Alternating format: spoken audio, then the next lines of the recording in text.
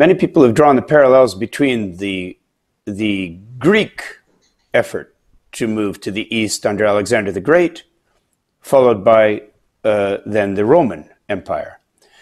And as it was the Greco-Roman Empire, and later the Romans brought the Greek philosophers to teach their children, it seems that the Anglo-American Empire has brought the Englishmen to teach the American children. So the brawn and the might came from Rome, and the brawn and the might of the Anglo-American Empire comes from America, but the original thought came from Greece, and the original thought in the Anglo-American Empire came from London. Let's call it London. Could be. You could say that.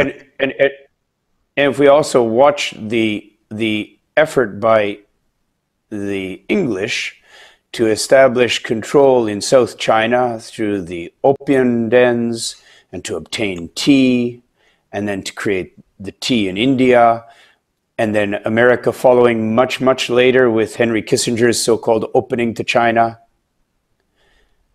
It looks like these big, I don't know what you would call it, we talked about, these are bigger than eras, but these waves of history are repeating again now. Yes, massive waves of history. Not a small, not a single ripple, but a wave of history. And it seems that perhaps this new Silk Road, and the key word there is new, is the one that could be made permanent, especially on the land, because the speed of transit on the land by high-speed bullet trains allows a much faster and more stable and bigger cargo connection between China and Europe and potentially Africa than the sea power the English and the Americans could ever match, because you cannot move as fast on the sea as you can move on the land. And the cost of air travel is still too high to move cargo.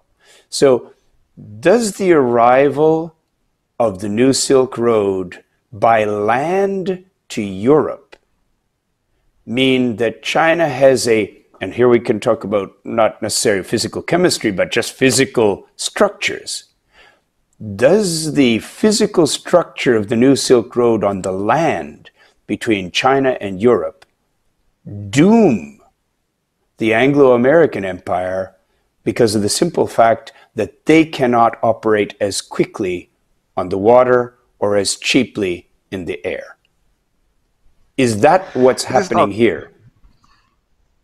It is not necessarily that the sea-based empire is doomed. It is that they are realizing that they cannot dominate the whole world. You see, empires are mainly military structures, but keeping control of a structure by military means is extremely expensive. It usually doesn't work for a long time. It is just not efficient.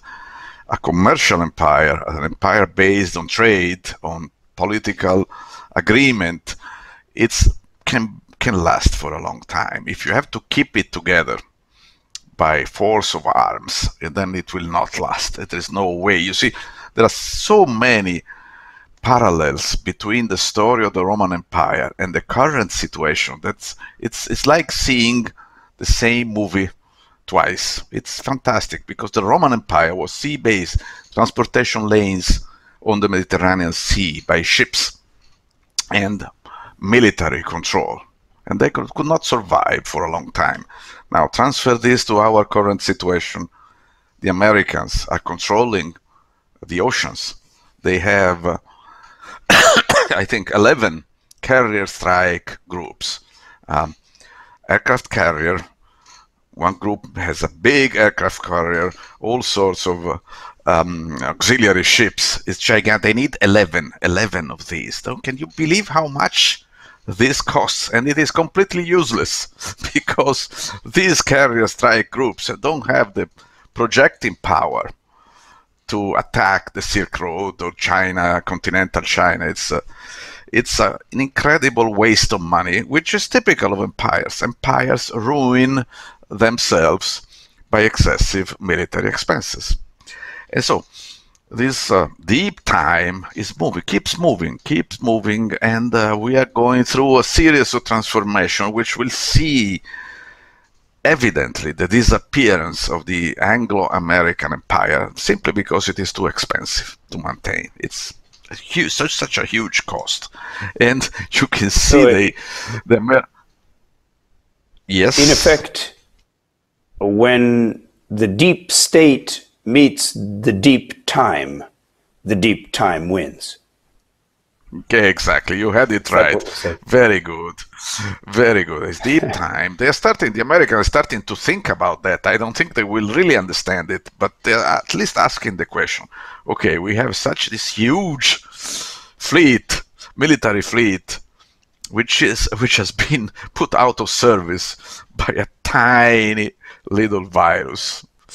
Okay. And you start to realize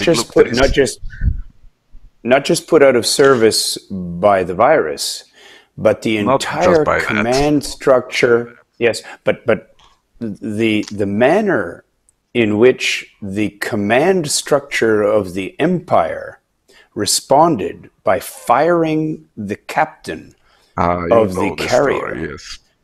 We saw the fall of a very beloved captain, to the anger of his crew, bringing down the Deputy Secretary of the Navy of the Empire, which reminds very much of the way in which emperors were brought down at the end of the Roman Empire by a conquering general who returned from Gaul and marched on Rome.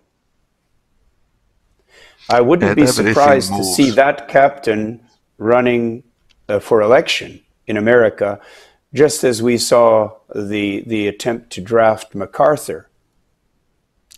Absolutely, we are seeing again the same movie.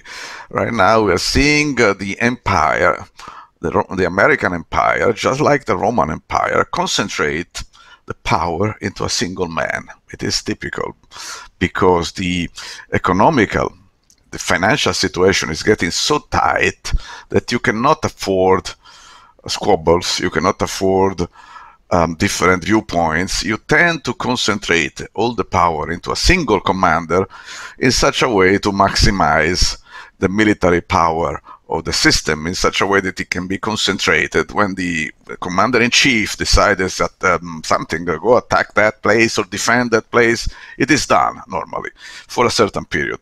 But that doesn't change the fact that military power is expensive. Normally, you can afford it only in some rather specific moments of history. America built the empire it built on the basis of its commercial and financial power that it got from oil, crude oil. For many years, America was the largest world producer of oil, and that's how they won the Second World War, because Europe could not possibly remotely match the power of the United States in terms of production of military hardware. And that, if you have money, you can build yourself, you can buy yourself an empire. But then your resources will be always limited. And when you start running out of resources like oil, Americans are, you see how emphasized is the American story, how much it is based on oil. When Mr. Trump says, "Make America great again," what does he mean? How do you make America great again?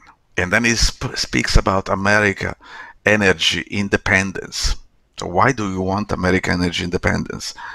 It is because the whole system is based on the capability of America to finance the military system with the oil it produces.